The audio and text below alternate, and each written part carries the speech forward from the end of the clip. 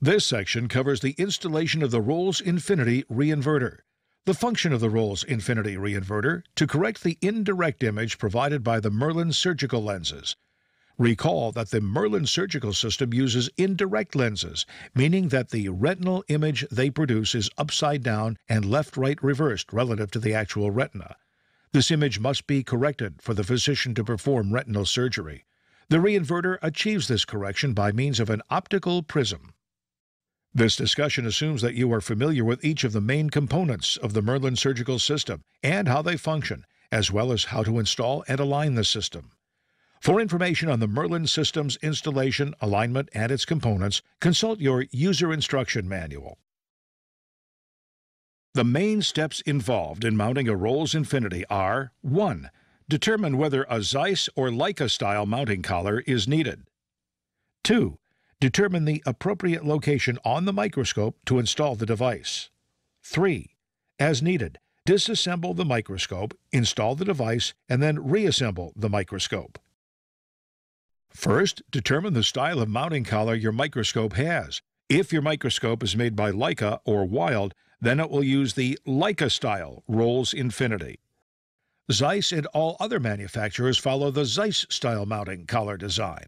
The mounting collar style of each ROLS Infinity reinverter is very easily identified.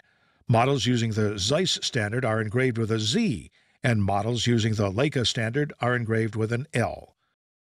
Please note that Zeiss and Leica mounting collars are not interchangeable.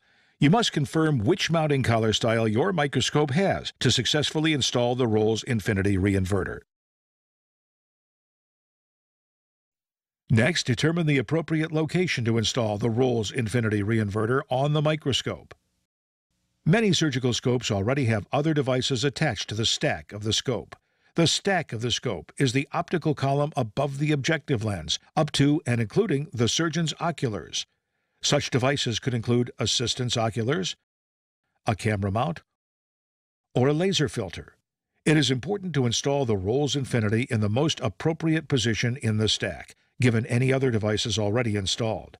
In general, it's best to install the ROLS Infinity as close as possible to the physician's oculars, preferably directly below them. Make sure other devices, such as laser filters, remain in their original positions relative to the physician and assistant oculars when the ROLS Infinity is installed. It's also suggested that you confirm your intended installation location with a physician prior to installing the ROLS Infinity reinverter. Start by removing the physician's oculars. Again, typical tools required will be a standard screwdriver or a hex wrench. Loosen the locking bolt until the oculars can be removed. Place the ROLS Infinity on the scope and confirm it is seated correctly by checking the gap between the scope and the ROLS Infinity housing. Also confirm that the ROLS Infinity cannot rotate on the scope. Tighten the locking bolt to secure the ROLS to the scope. To reinstall the physician's oculars, place them directly on top of the ROLS Infinity. Use the hex driver that came with your ROLS Infinity to tighten its locking bolt. This will secure the physician's oculars to the ROLS Infinity. Reinstall on the microscope any other equipment you removed in the process of installing your ROLS Infinity.